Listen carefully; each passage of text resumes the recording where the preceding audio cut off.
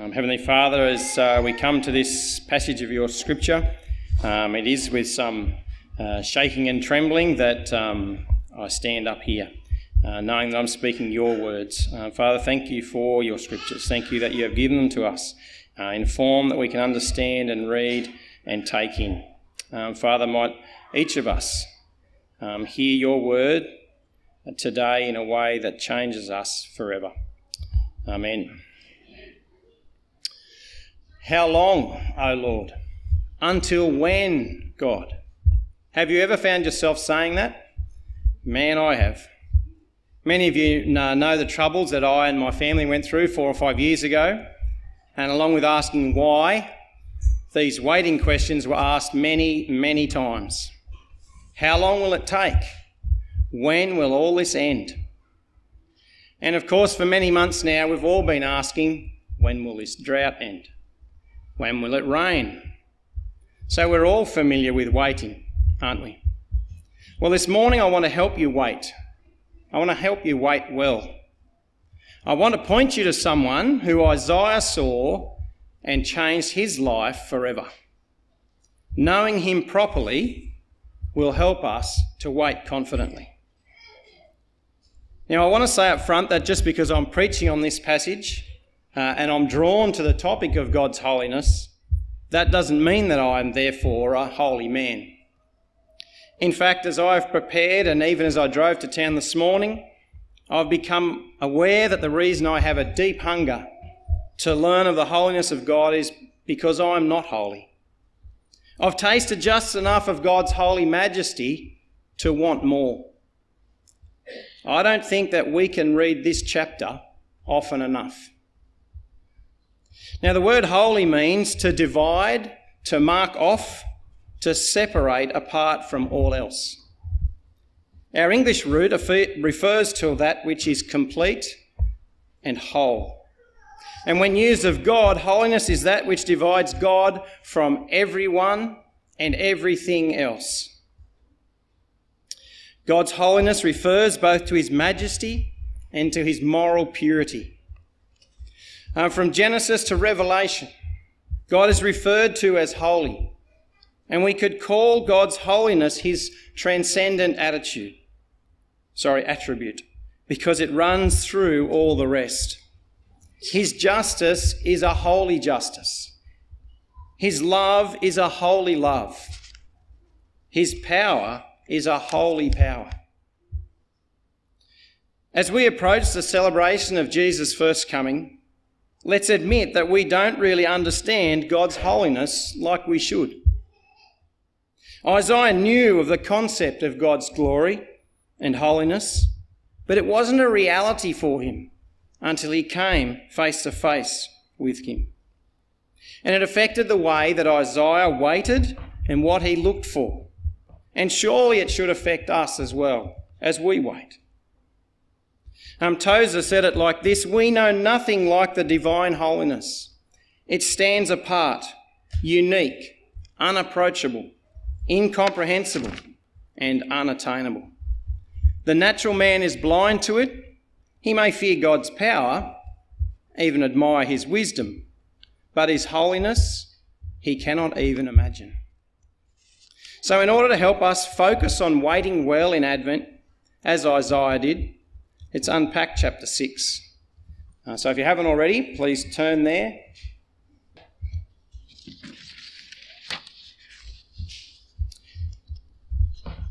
In the year that King Uzziah died, I saw the Lord seated on a high and lofty throne, and the hem of his robe filled the temple. Seraphim were standing above him. They each had 6 wings. With 2 they covered their faces. With 2 they covered their feet. And with 2 they flew. And one called to another, Holy, holy, holy is the Lord of armies. His glory fills the whole earth. The foundations of the doorways shook at the sound of their voices, and the smoke was filled with temple. The smoke filled the temple. No, the temple was filled with smoke. I was reading ahead. Then I said, Woe is me, for I am ruined, because I am a man of unclean lips, and live among a people of unclean lips, and because my eyes have seen the King, the Lord of armies." Then one of the seraphim flew to me, and in his hand was a glowing coal that he had taken from the altar with tongs. He touched my mouth with it and said, "Now that this has touched your lips, your iniquity is removed and your sin is atoned for." Then I heard the voice of the Lord asking, "Who should I send? Who will go for us?" I said, "Here I am, send me." And he replied, "Go, say to these people, keep listening, but do not understand. Keep looking, but do not perceive. Make the minds of these people dull, deafen their ears and blind their eyes. Otherwise they might see with their eyes and hear with their ears, understand with their minds, turn back and be healed." Then I said, "Until when, Lord?" And he replied, "Until cities lie in ruins, without inhabitants. Houses are without people. The land is ruined and desolate, and the Lord drives the people far away, leaving great emptiness in the land. Though a tenth will remain in the land, it will be burned again. Like the terebinth or the oak that leaves a stump when felled, the holy seed is the stump."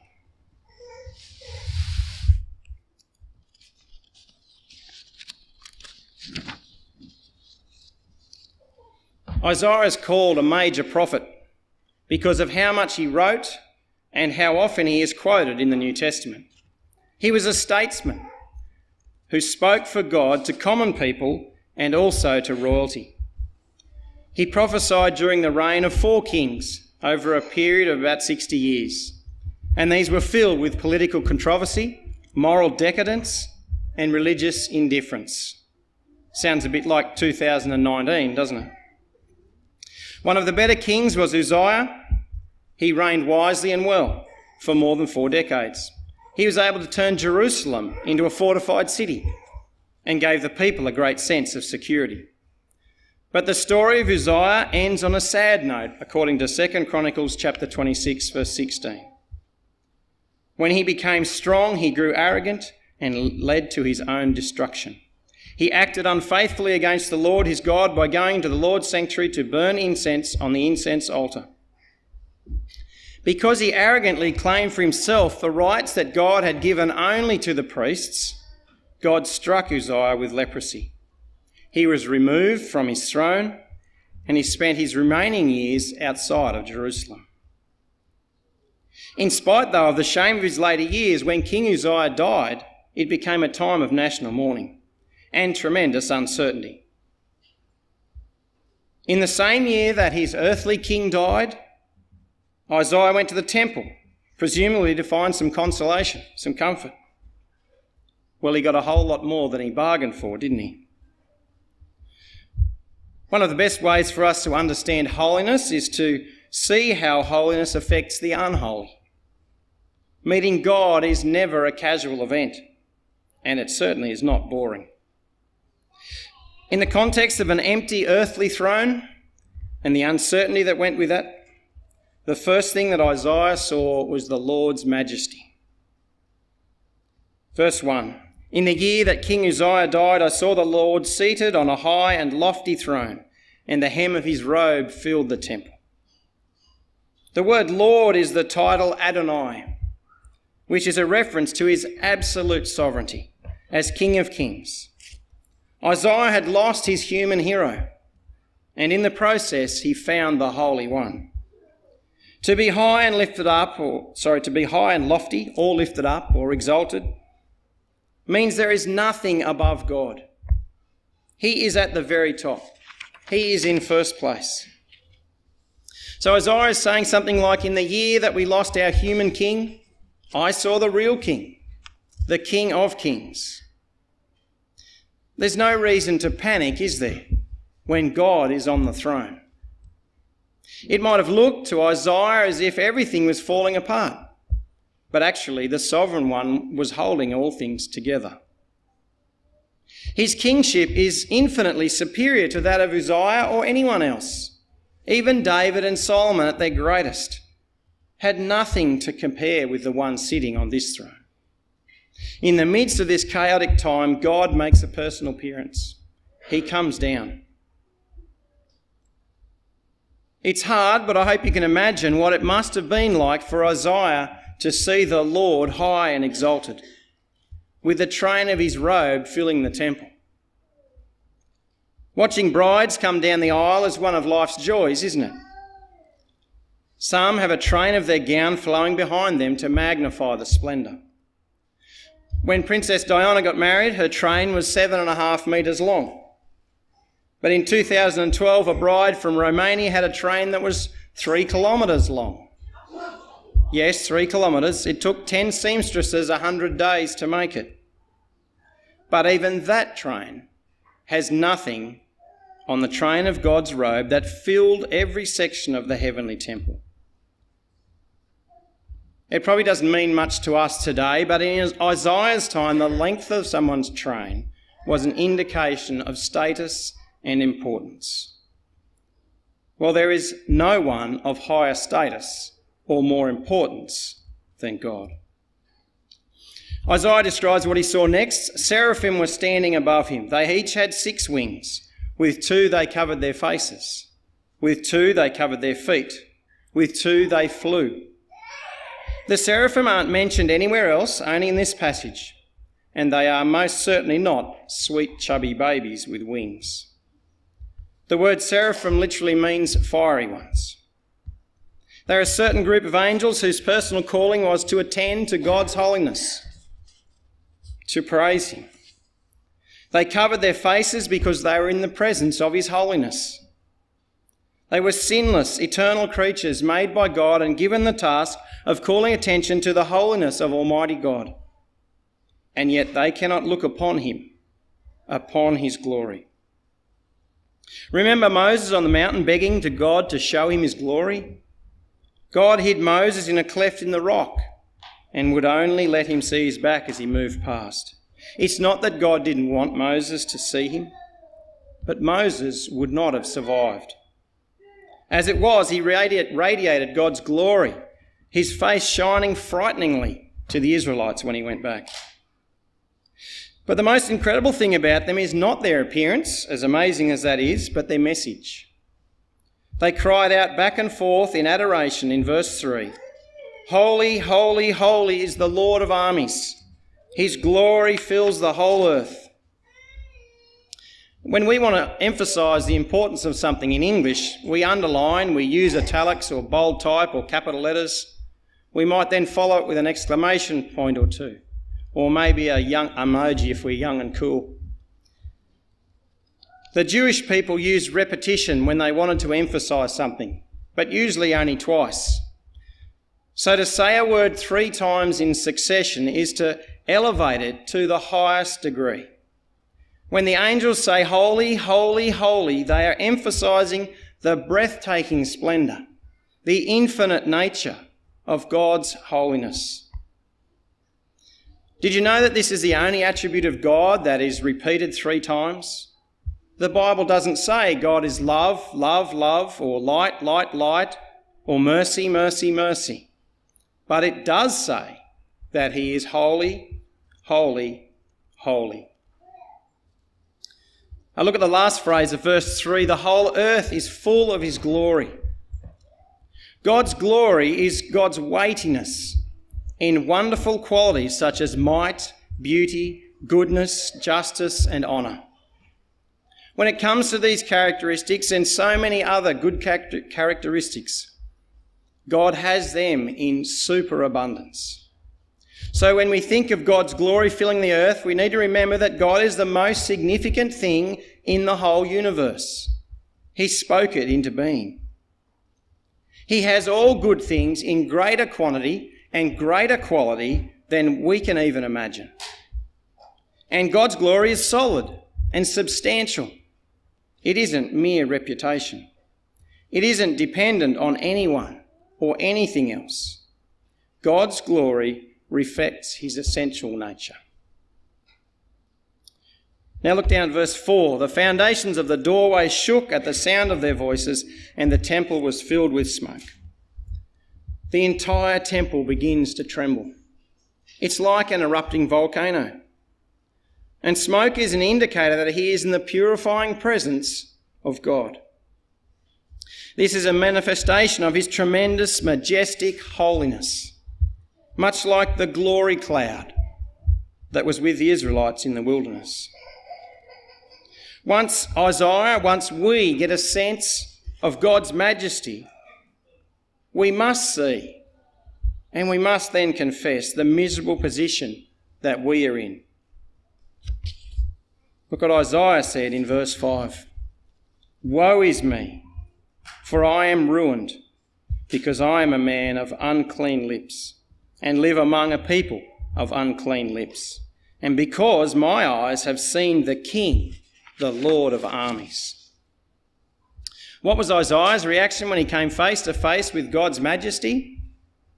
Well, it wasn't boredom and yawning. He started yelling, "Woe is me." Now, on the lips of a prophet, the word woe is a warning of coming judgment, a declaration of doom and destruction. It's telling that Isaiah doesn't point to someone else and say, "Woe is he," but rather he points to himself and says, "Woe is me." When he sees the holiness of God, he confesses his own unholiness. Throughout the previous chapters 1 to 5, he pronounced woe on others. Woe to those, woe to those, woe to those. But now, face to face with God, it's woe is me. And then he says, I am ruined, which means to be annihilated or destroyed. Like the King James Version, it says, I am undone.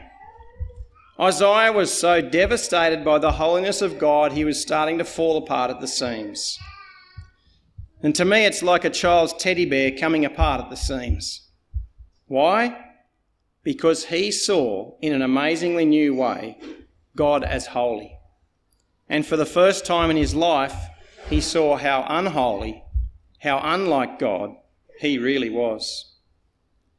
John Calvin said that men are never duly touched and impressed with a conviction of their insignificance until they have confronted themselves with the majesty of God. As long as Isaiah could compare himself with other mortals, as long as we can compare ourselves with those around us, we're able to sustain a higher opinion of ourselves, aren't we?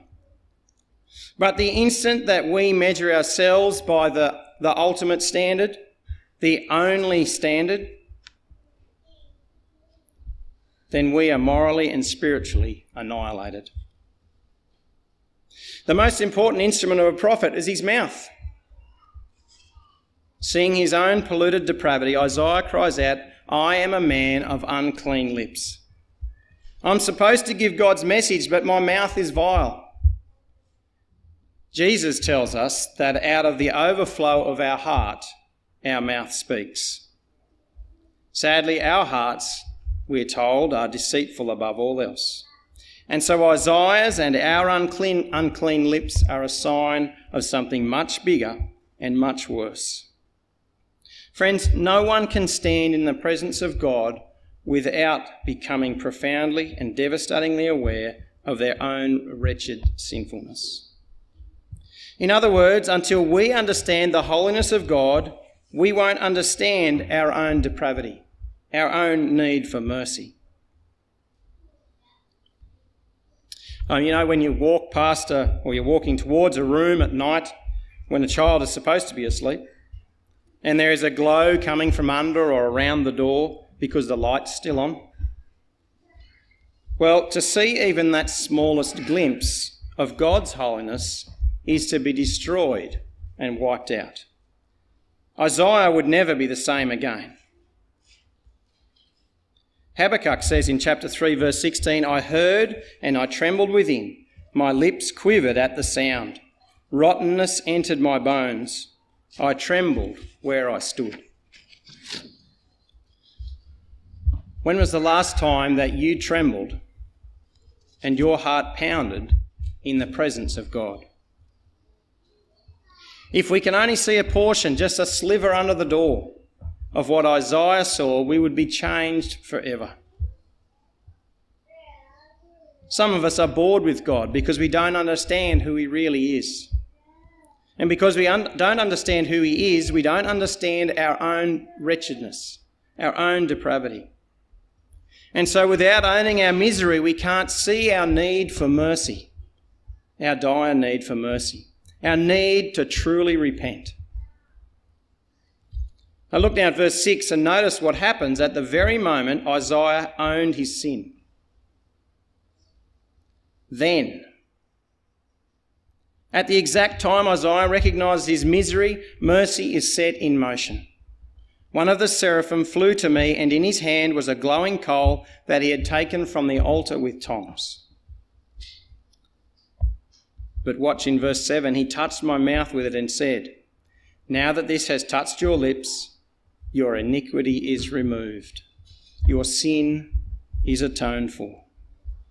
God does not leave Isaiah devastated. He does not leave us devastated.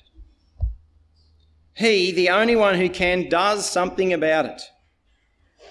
Can you see Advent starting to appear in Isaiah chapter 6? This hot coal was taken from the altar where the sacrifices were offered. These foresee the deliverance that the final sacrifice, the Lamb of God, made as he laid down his life for us. Isaiah heard the praise of the seraphim and their thunderous song, which shook the very foundation of the temple. But what did God hear? He heard the faint, fearful cry of a miserable man. When God hears Isaiah, he sends a seraph with a message of mercy. The Psalm 51 verse 7 reminds us that a broken and contrite heart, O God, you will not despise.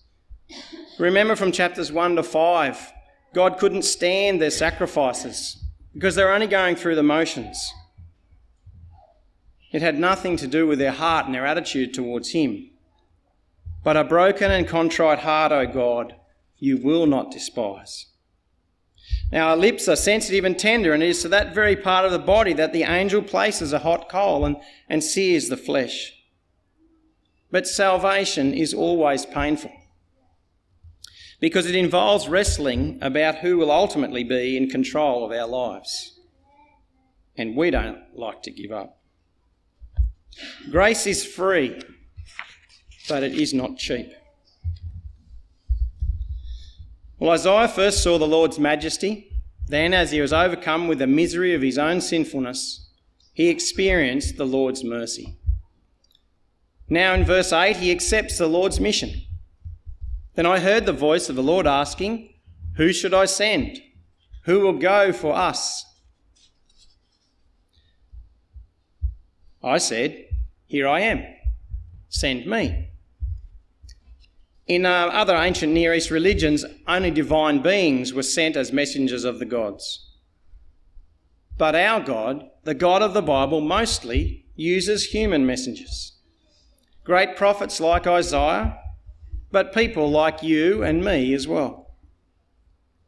In accepting the Lord's mission, Isaiah is first sensitive to his voice. I heard the voice of the Lord. Up to this point, he had seen the glory of God, he had heard the song of the seraphim, he had felt the burning coal upon his lips. Now, for the first time, he heard the voice of God. Suddenly the angels were silent, and the voice that boomed through the temple echoed with piercing questions. Who should I send, and who will go for us? The Hebrew is in the plural, giving Old Testament suggestion, if not evidence, for the existence of the Trinity. And John 12 verse 41 says, when Isaiah saw the majesty of God, that he saw Jesus himself. John, speaking of Jesus, said Isaiah said these things because he saw his glory and spoke of him. After being sensitive to the voice of God, Isaiah surrenders to his call. The last thing he declared was woe, but now he is ready to go. Notice Isaiah's immediate answer, here I am, send me. He's not so much giving God his location as he is surrendering to his calling. He's making himself available as an ambassador of Almighty God. By asking God to send him, he's demonstrating his unconditional surrender as a servant. And God is still looking for people who have been so moved by his majesty, for those who've experienced his mercy, that they are ready to join his mission. Now move down to verse 9 and notice the first part. Go and say to this people. Well, he's told the message would not be received with gladness by the people. And in fact, for the most part, it won't be received at all. But that didn't stop him from going and giving it. Look at the rest of verse 9 and verse 10. Keep listening, but do not understand. Keep looking, but do not perceive. Make the minds of these people dull, deafen their ears, and blind their eyes. Otherwise, they might see with their eyes and hear with their ears, understand with their minds, turn back and be healed. That's not a message of blessing or of good news, is it? That is a message of judgment. By the power of God, Isaiah's words will cause the people to harden their hearts and stiffen their necks even more than they already are. And if verse 10 sounds familiar to you, it's quoted a couple of times in the New Testament, one that we had read for us. John quotes this passage in John 12 to explain why many did not believe in Jesus. Even though he had taught with authority and performed miracles that proved who he was, many didn't believe in him because this was a fulfilment of Isaiah's prophecy. But direct from the source in Mark 4, Jesus quotes from verse 10 when the disciples asked him why he is teaching in parables. He answered them, "The secret of the kingdom of God has been given to you, but to those outside, everything comes in parables." Well, one greater than Isaiah is here, and he is speaking judgment in the parables that he uses to teach. It's hard to get our heads around, and I think a few Bible studies have struggled with it this week. But Jesus is saying that rather than the parables being helpful to understand God's truths, they are actually a form of judgment, so that those outside of the kingdom won't understand. They'll look but not perceive. They'll listen but not understand, because if they do, they might turn back and be forgiven. The hearts of those outside will continue to be hardened as they hear the word of God. We can certainly see evidence of that around us today, but it's nothing new, is it? In Isaiah's day, his preaching was proclaiming judgment on the people of God, and his prophecy was proven after his death when Judah too was decimated like Israel, and they were carried off to Babylon in exile.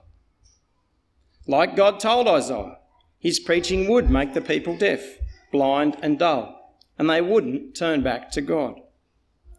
And so they were whittled down to just a remnant.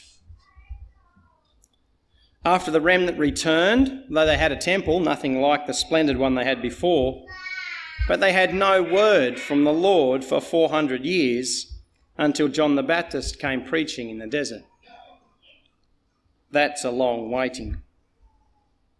Chapter 6 closes with Isaiah waiting. How long, Lord? Until when, Lord? God answers with the results of the judgment that Isaiah proclaimed. The depressing warning of what will happen.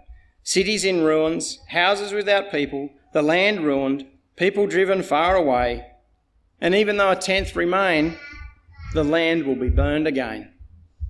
Isaiah is told that they won't listen to him, and the result will be exile and a decimation of the land, the promised land.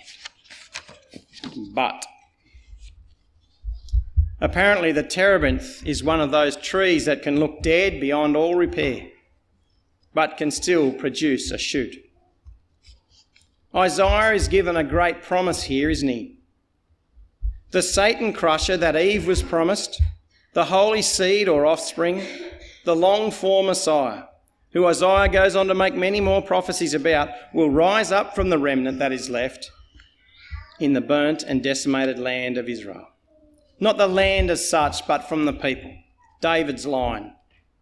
All that is left is a cut off and burnt stump, a remnant of just one. And we need to be reminded of that promise too, don't we? If the great prophet Isaiah, chosen and sent by God himself, cannot face up to God, then what hope have we got?